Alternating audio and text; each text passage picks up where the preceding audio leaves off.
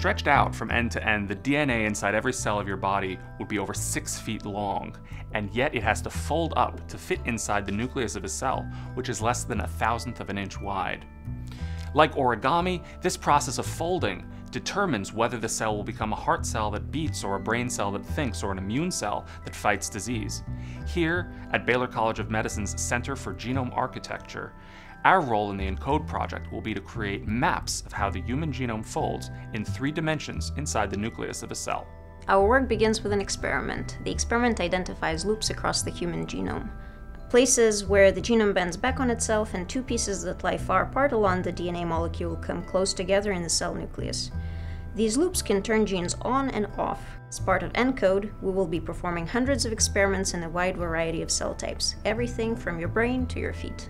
We analyze high-C data using software developed in the lab. This software allows us to visualize how the genome folds, both on a computer screen and in virtual reality, to identify loops and other structures. Finally, we combine this data with theoretical physics to develop better theories of genome folding. For instance, our lab recently showed that loops in the genome form by a process known as extrusion, kind of the way a length of adjuster works on your backpack.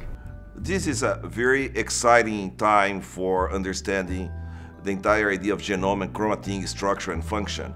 When CTBP, the Center for Theoretical Biological Physics, moved to RISE, we were looking for some new exciting fields where theory could be coupled to top-of-the-line experiments. At that time, Erez joined the center as being one of our youngest members that pretty much has changed one of our main lines of research.